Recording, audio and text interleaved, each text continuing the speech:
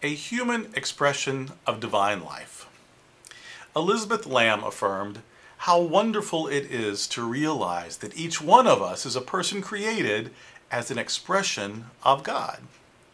Like Elizabeth Lamb, I believe that the divine manifests as physical life.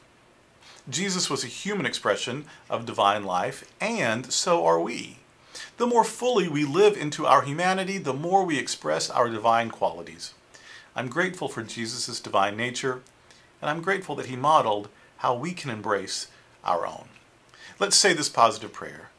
Dear God, you are the all in all, ultimate reality, omnipresent life, and so it is that I am part of you, one with you, an expression of you. This fills me with confidence that all good is possible and abundant blessings are at hand.